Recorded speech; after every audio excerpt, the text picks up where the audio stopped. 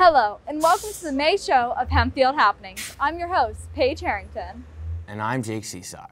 This month, we took a look at how Hempfield is keeping specific senior traditions alive. What new problem arose with student transportation in the past few years? And went back and spent some time with the middle schoolers' morning news system.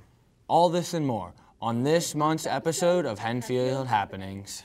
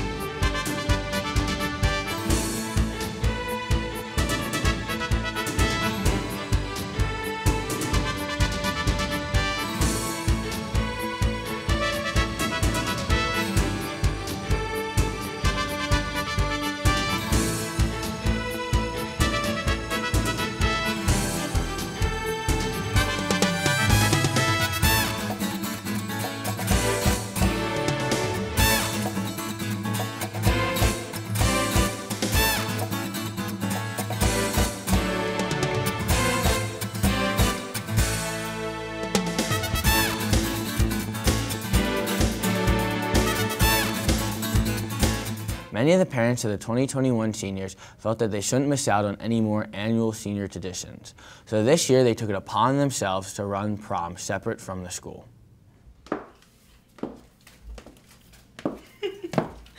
Over the past year, many school-wide events have been canceled or postponed due to COVID.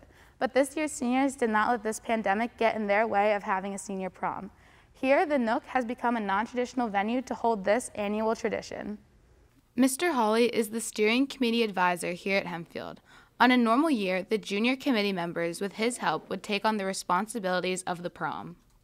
And then the juniors' primary role is to execute that theme, DJ, experience, things like that, so that the seniors don't have the stress or the added, pressure of working their own prom. Bella Rankin is one senior who will be attending this year's prom, and her mother, Jody Rankin, is helping in planning and creating this one-of-a-kind night for her daughter and her classmates. Through lots of organizational efforts, the prom is going to be a really great experience for the graduating class. They will all have already graduated, so it's really just a huge celebration. So that's why it's called MORP and not prom. It's a little different, but it's going to be a great dance party. We have a fabulous DJ Image, who is a Hempfield graduate. We're going to have a runway, a walking environment, red carpet for some photo opportunities, some games, some fun games, some things to win, and just a really fabulous dance party. I think with the location and the fact that most seniors and underclassmen and their dates are looking for a school event to be sanctioned, that this prom is going to have a greater turnout than previous years. It's held at the Nook. I know the parents are doing a lot of fun things like photo booths, and you're going to have food there, and they're really working hard on the music as well. And I think overall it's just going to be a great experience. Since the prom is not through the school this year, the parents had to get creative with their fundraising. So as of right now, it's all through ticket sales, but ticket sales are a little slow. So there will be a fund drive within communities where we will ask seniors to actually take flyers around looking for donations. We have an active website, hempfieldseniors.com, where we are looking for donations. Parents have an opportunity to purchase plants, and then that money will be donated back to this cause. Depending on how this year's prom runs, there might be a future for the Nook being the new home for the Hempfield High School prom. I think that if we have a great turnout and it just runs smoothly, that there's a definite possibility for this to be future proms, because I think that this is really going to be a hit, because I know our parents are working hard to put on the best event possible. For Hempfield Happenings, I'm Elizabeth Williams. How student transportation is run may not be the first question that comes to mind when people think of Hempfield, but that doesn't negate this importance of this tool. Unfortunately, there's been a recent shortage of bus drivers across the entire U.S., and Hempfield has not been exempt from this troubling trend.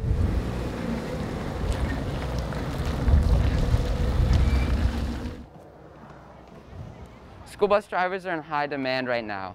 Between long-standing shortages and COVID-19, Hempfield School District, along with districts all over the nation, are in need of bus drivers to take students to and from school.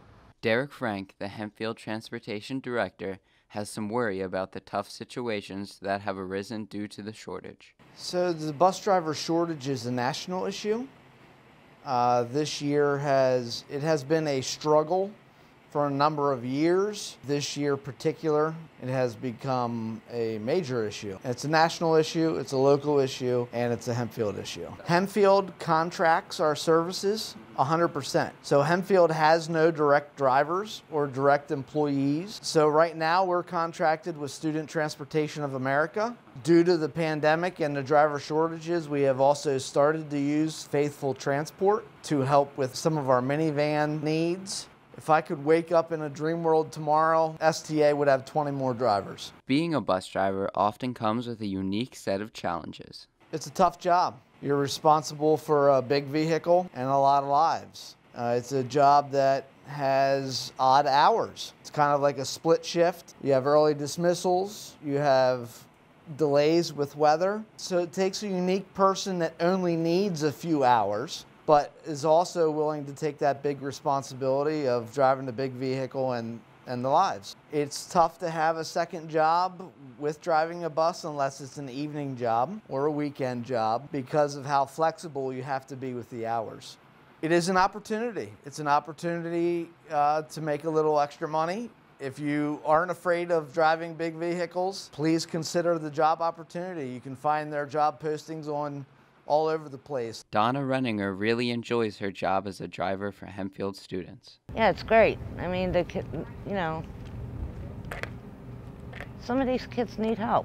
They need somebody to talk to them, to listen to them and, to be there for them. I mean, I find my job rewarding. If we didn't have the bus drivers, these kids would be home getting depressed and God knows what they'd be getting into. Despite difficult situations caused by the nationwide bus driver shortage, school districts have been able to keep providing transportation for their students, and bus drivers are loving their jobs more than ever. For Hempfield Happenings, I'm Ryan French. In order for student-led news like this episode of Hempfield Happenings to run, they need to reach younger students in the district.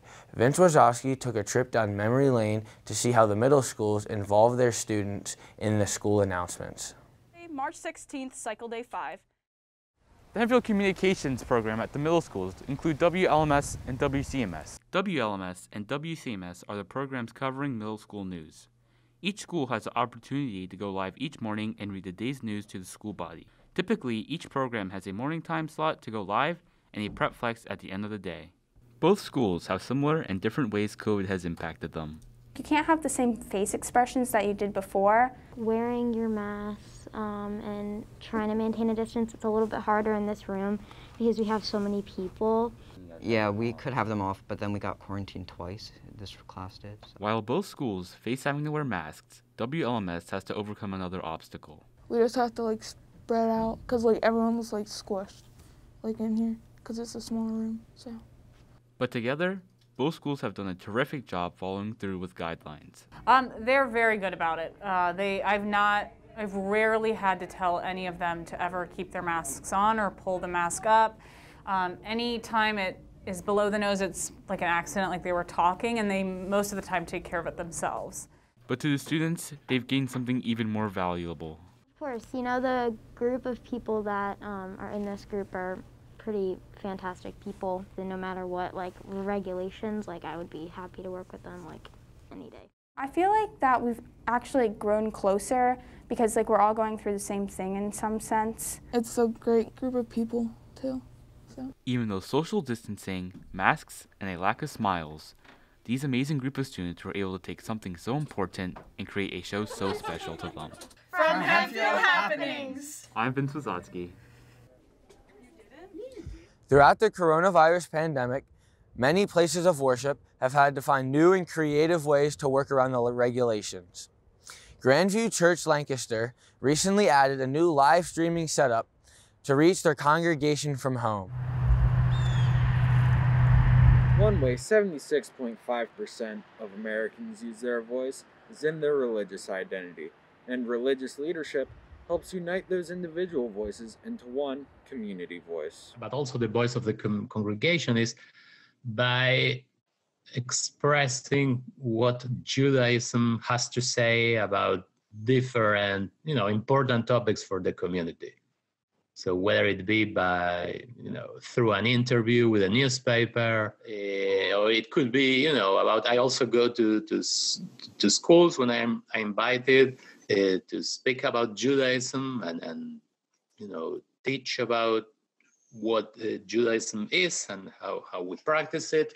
It could be about giving our opinions on hot topics for today. So that's another, I believe, important way of sharing or finding our place and our voice in the community, because, Judaism and the Jewish tradition has a lot to say, like any other religious traditions, I guess. With over 140,000 religious organizations in the United States, some focus on environmental issues. 2012, as part of my doctoral program, I instituted what was called Senior Life Institute, which was twice a year we have a team of people who pick a particular topic that is of interest to the whole community, and we've had speakers, and it's usually 2 or 3 speakers on a topic. We did the Underground Railroad, we looked at Islam, we looked at Buddhism, we have a spring session and a fall session.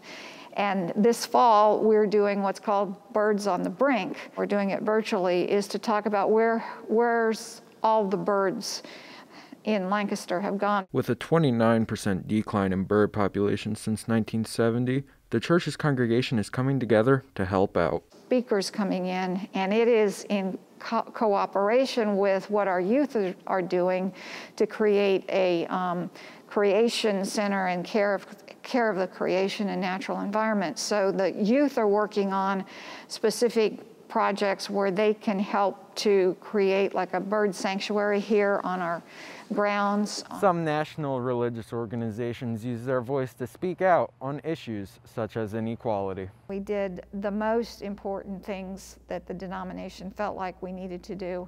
And one of those was to really make a statement for the Presbyterian Church USA that we needed to act now to support awareness across our congregations for social injustice, racial injustice, structural poverty, and a variety of ways to make people aware in our churches of what regular people are struggling with and dealing with. As you can see, being a religious leader does not mean you only speak out on religious issues, but also environmental and social issues.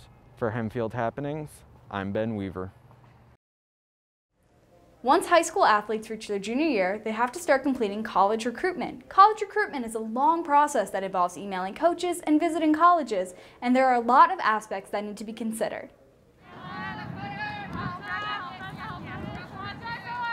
Many junior athletes are navigating their way through the complex college sport recruitment process. There are many components involved that are not often thought of.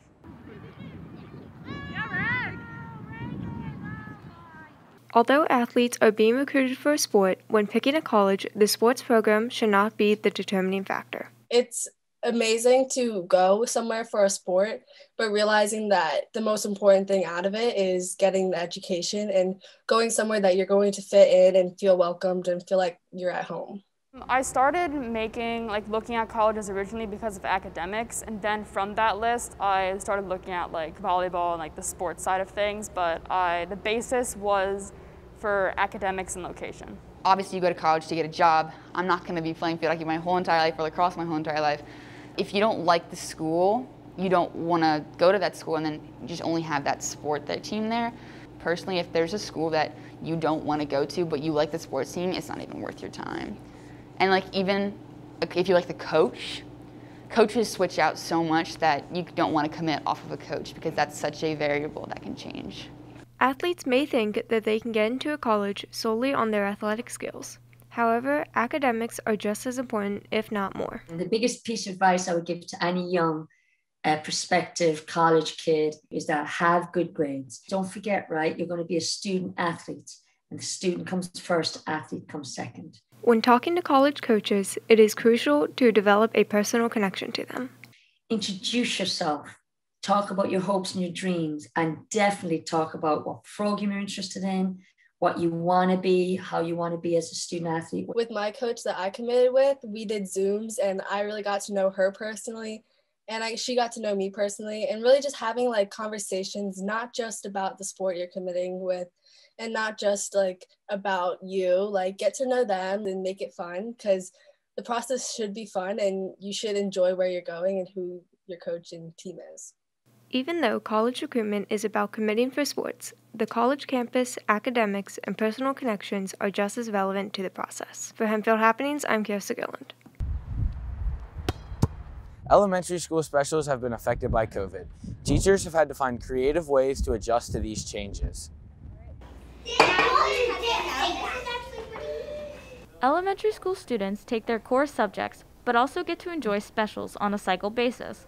Like many things in our lives right now, COVID has had an effect on these classes. Along with following the normal COVID procedures of wearing masks, social distancing, and hand sanitizing, the teachers had to implement other rules to keep the students safe. Mrs. Heverling had to make adjustments to her normal library class. We are researching animals. A lot of the concepts of looking for a book has changed so drastically.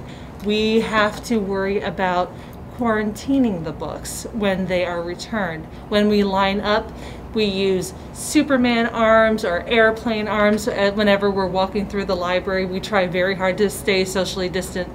The plexiglass is here so that way I'm able to scan books through the plexiglass, so that way it cuts down on the amount of close contact that I would have with students. Mr. Plymeyer had to change how he does things in his art class because of the pandemic.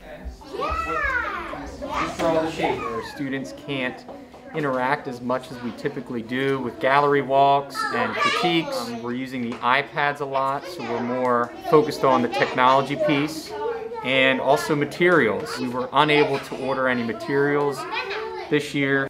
Mr. Grimm saw making changes necessary to his gym class.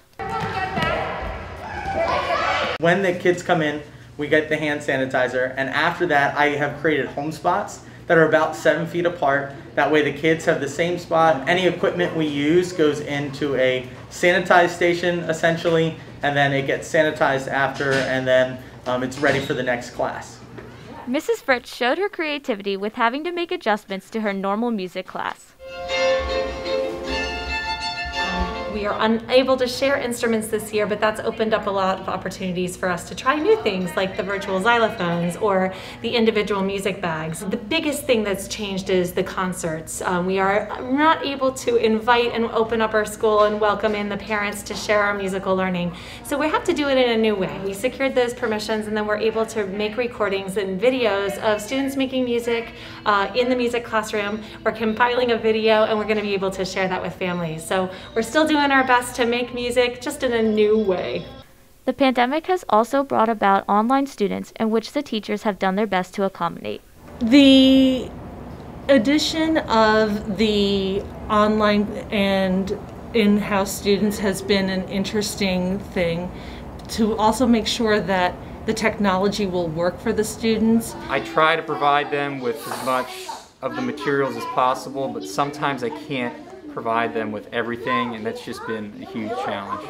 And then she also films the virtual kids, because we have virtual kids with all of the classes. The students showed to have similar feelings about the changes and their effect on the classes. I'm still enjoying the class. It's very fun. A lot of it is beneficial because we get to do other things that I probably wouldn't have gotten to do. They're beneficial because they're helping our safety. That way we don't get COVID. There are similar goals in this difficult time of teaching. For the students to come to school and have a sense of normalcy, have a sense of routine, to get back into the swing of things would be a very big thing for all students to be working towards. Making sure that the learning experience is as equitable as possible for all the students. So my goal is to get them active, but also keeping them safe in the process. The biggest goal is just to get kids still playing music, still enjoying music, still participating in music, moving in new ways, playing instrument in new ways. We just want them to still experience and enjoy music class. These specials have been affected by COVID, but the teachers have worked hard to make their classes safe and enjoyable for the students. For Hempfield Happenings, I'm Morgan Oilfong. One Hempfield athlete recently went further than anyone else in our school district had before them in their respective sport. Jake and I held a question and answer session with Derek Keller, who was Hempfield's first ever student to attend states for bowling. I was happy that I made it to states in general, so I didn't really care where I placed. I've been bowling for 6 years now, I believe, something like that. It definitely feels pretty good, but I was pretty disappointed with myself like earlier in the season, and I sort of like filled in that gap that I was looking for. This past year was the happiest for me just because I was able to improve so much, and yeah, I'm really happy that I made it to states. The goal is to make it to states every year. So after each game, they add it onto your total. So I averaged 233. Which a lot of people would say that's pretty good, and I would say that's pretty good too, but I averaged 233 for 6 games, I believe it was, and so that it was like 1156, I think, was the total after 6 games. So each game they just add up the scores, and then after that it was top 8 move on, and for the totals of the 6 game scores. And then after that, then they did sort of like a step ladder finals where it was like head to head, and I won my first match and then I lost my second, and then that was, so basically they have the top 24 bowlers bowl in regionals for each section. So I actually was 25th, and a kid became ineligible, so I actually got moved in. So I got pretty lucky with that. Unfortunate for him, but I got lucky with that. And then it was top 8, I believe, that they moved on to states. So there was a total of 32 bowlers there, and 16 were from Eastern PA, and 16 were from West PA. Deciding who would place 5th or 6th, and I won that match, so I placed 5th.